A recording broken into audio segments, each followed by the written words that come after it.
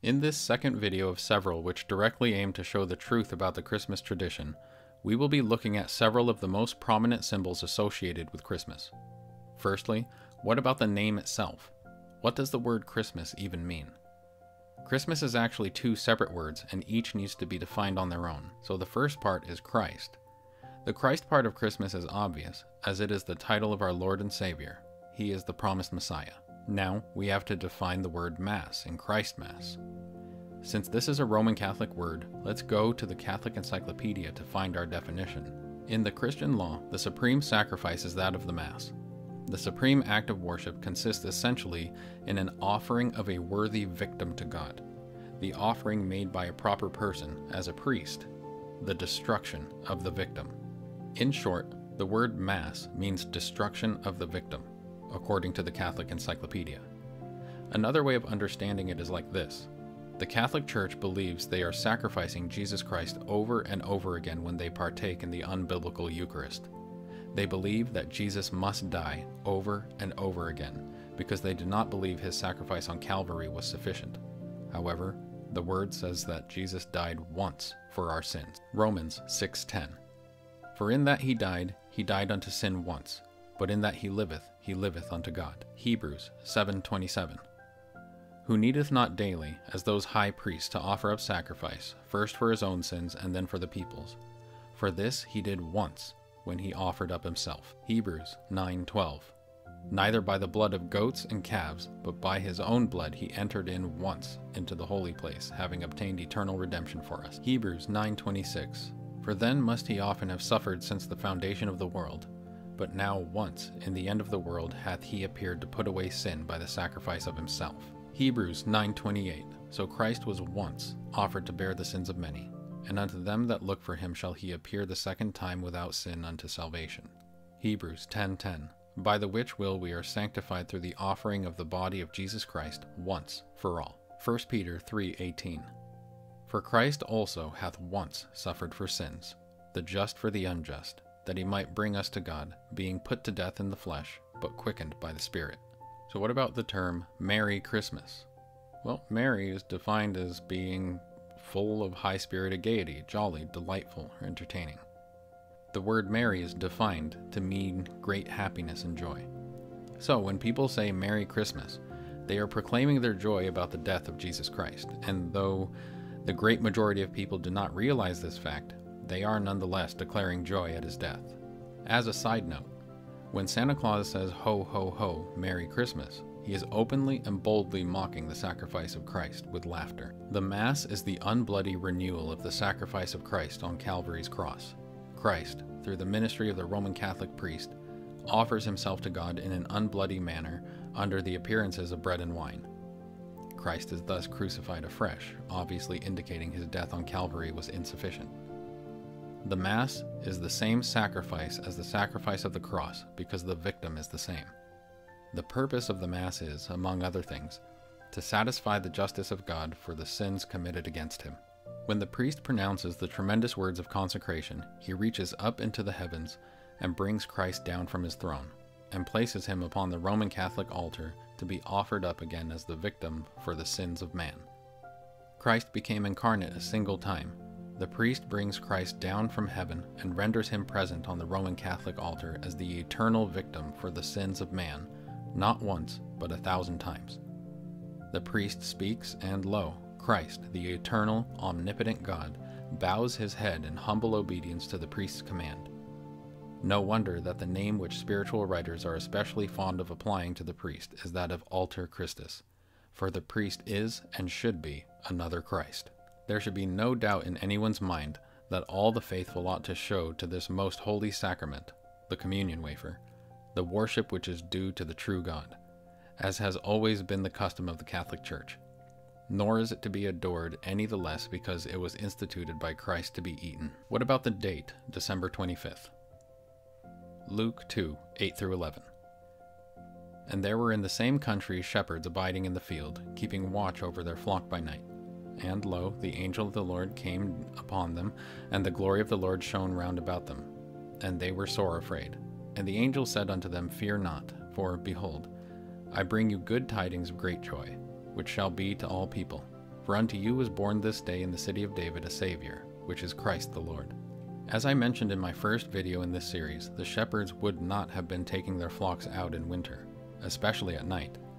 According to the information that can be gathered about the area of Palestine, the flocks were led out to pasture between March and November. The rest of the time they were indoors. This proves plainly that the flocks were not yet brought home from their pastures when the angels visited the shepherds. Some have the idea that there is no winter in Palestine, but that is a mistake, because sometimes it is very cold there, so that the lives of both men and beasts are in danger of the cold rain and hailstorms of the winter. Concerning this, Adam Clarke makes the following remark in his commentary. It was a custom among the Jews to send out their sheep to the desert about the Passover, and bring them home at the commencement of the first rain. The first rain occurred around the Jewish month of Sheshvan, that is around October to November to us.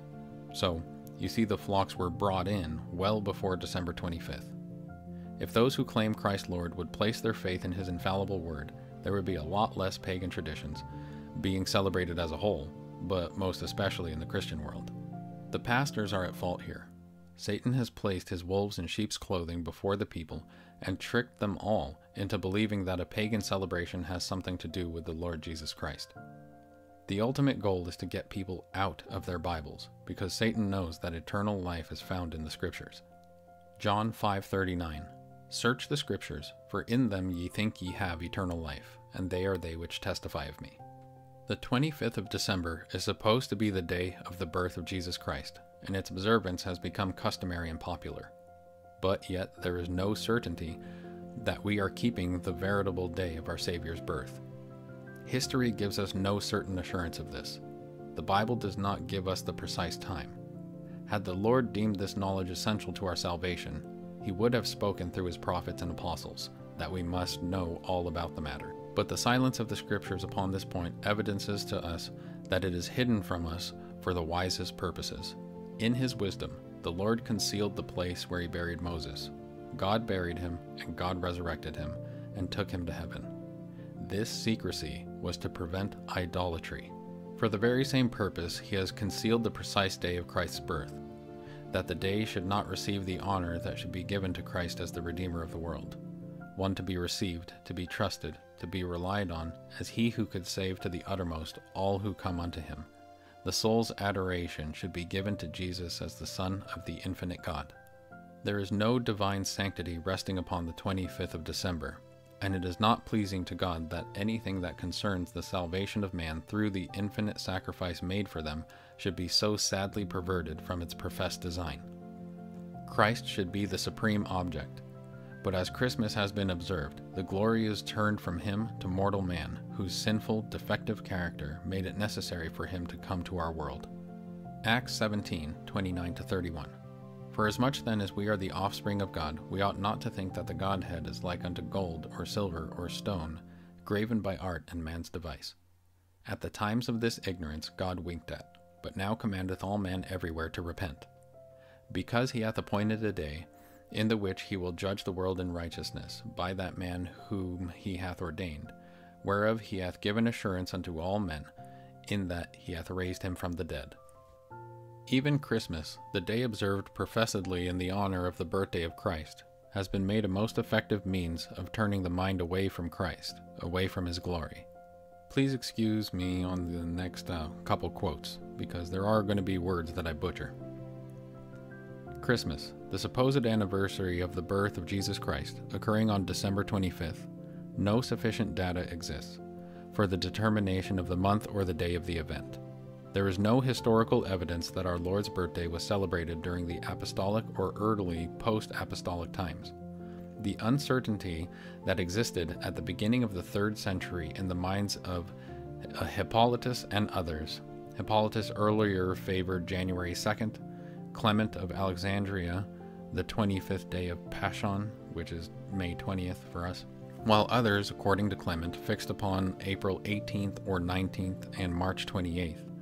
Proves that no Christmas festival had been established much before the middle of the century. January 6th was earlier fixed upon as the date of the baptism or spiritual birth of Christ, and the Feast of Epiphany was celebrated by the Basilidian Gnostics in the 2nd century, and by Catholic Christians by about the beginning of the 4th century. The earliest record of the recognition of December 25th as a church festival is in the Philocalian calendar. A star cult, sun worship, became, in the 3rd century AD, the dominant official creed, paving the road for the ultimate triumph of Judeo-Christian monotheism. So strong was the belief in the invincible sun, Sol Invictus, that, for example, Constantine I, himself at first a devotee of the sun cult, found it indeed perfectly compatible with his pro-Christian sympathies to authorize his own portrayal as Helios. And in 354, the ascendant Christian church in the region of his pious but unsavory son, Constantius II, found it prudent to change the celebration of the birth of Jesus from the traditional date of January 6th to December 25th in order to combat the pagan sun god's popularity, his birthday being December 25th. The reasons for celebrating our major feasts when we do are many and varied. In general, however, it is true that many of them have at least an indirect connection with the pre-Christian feasts celebrated about the same time of year, feasts entering around the harvest, the rebirth of the sun at the winter solstice, and the renewal of nature in spring, and so on. Did early Christians celebrate Christmas? Christmas was not among the earliest festivals of the church. The first evidence of the feast is from Egypt. Pagan customs entering around the January calendars gravitated to Christmas. In the scriptures, no one is recorded to have kept a feast or held a great banquet on his birthday. It is only sinners who make great rejoicings over the day in which they were born into the world. And to settle some minds out there that place no stock in any boast of Catholicism, the Roman Church is not the only one that understands this simple historic fact. A broad element of English Christianity still considered Christmas celebration a pagan blasphemy. The Puritans, Baptists, Quakers, Presbyterians, Calvinists, and other denominations brought this opposition to early New England, and strong opposition to the holiday lasted in America until the middle of the 18th century. Christmas was not among the earliest festivals of the church. Christmas, it was, according to many authorities, not celebrated in the first centuries of the Christian church, as the Christian usage in general was to celebrate the death of remarkable persons. A feast was established in memory of this event, the birth of Jesus, in the 4th century. In the 5th century, the Western Church ordered it to be celebrated forever on the day of the old Roman feast of the birth of Sol, who is the sun, as no certain knowledge of the day of Christ's birth existed. Since there is no evidence for the observance of Christmas in the Bible, the questions arise: what is its origin, and when did its celebration begin? Lector P. Waldenstrom says, "The custom to celebrate the birth of Christ in the last part of December began first in the 4th century. Before that, the 6th of January was celebrated."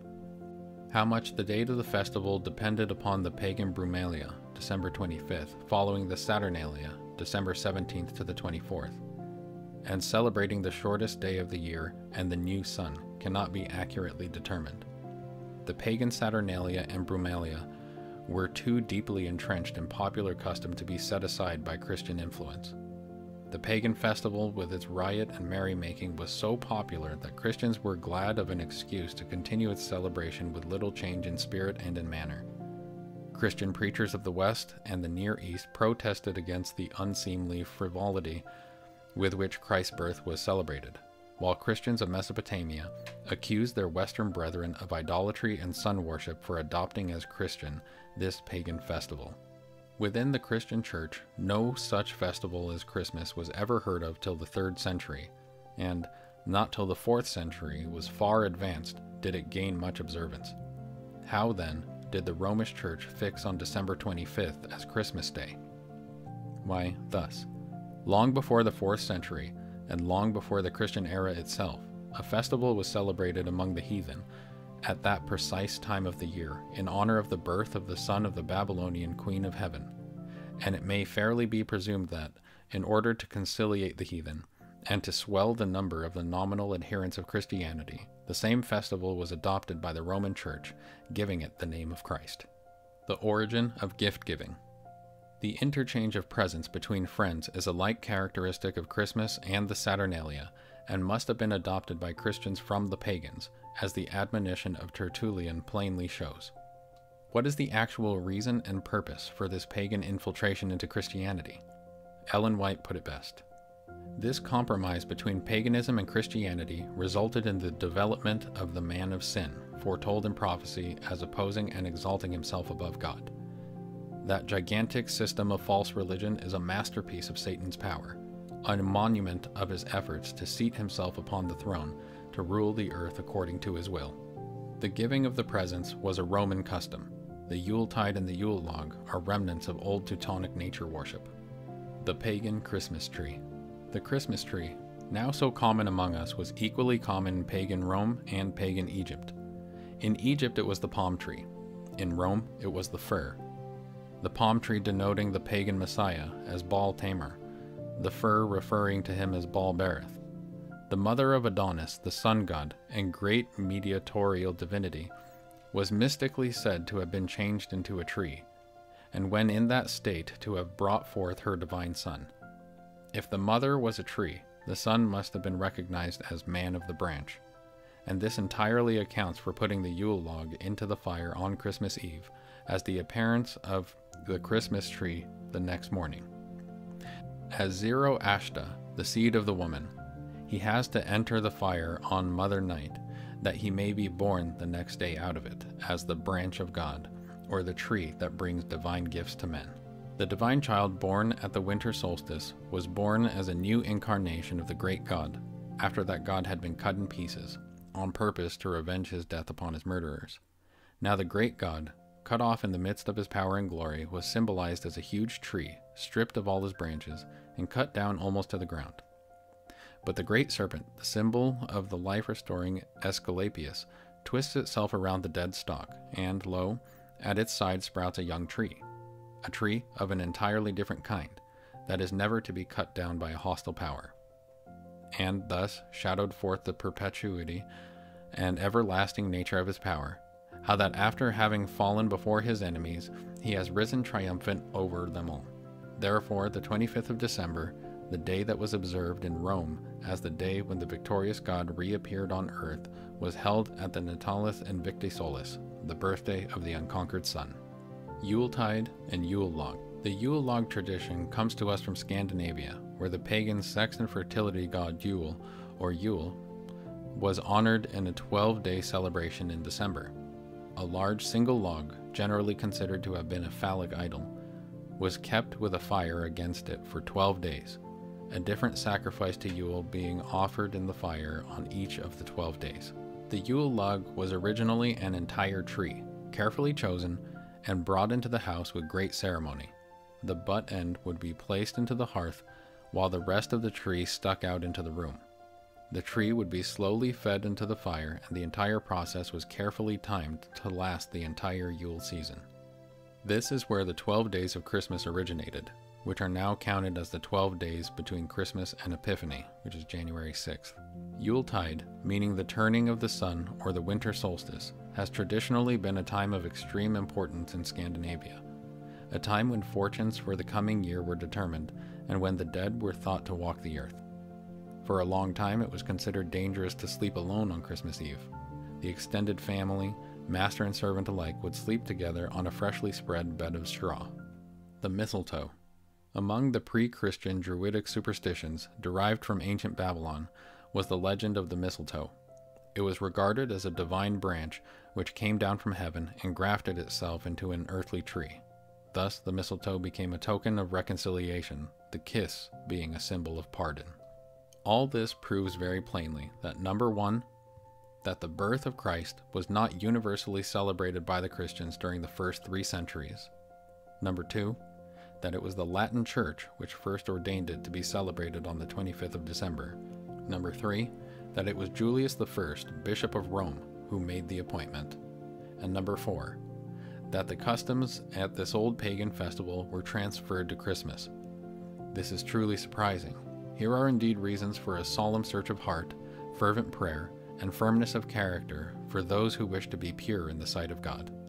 Who's to blame for all this pagan infiltration? So, who do we have to thank for all this pagan infiltration in our lives? Rome. Now, don't take my word for it. Rome admits this very fact. Cardinal Newman admits in his book that the temples, incense, oil lamps, votive offerings, holy water, holidays, and seasons of devotion, processions, blessings of the fields, sacerdotal vestments, the tonsure of priests, monks, and nuns, images, and statues are all of pagan origin. With such boldness and such arrogance, it's as if the devil is puffing up his chest to proclaim to God himself that, yes, they know it's against your will, yet they choose it over you anyway.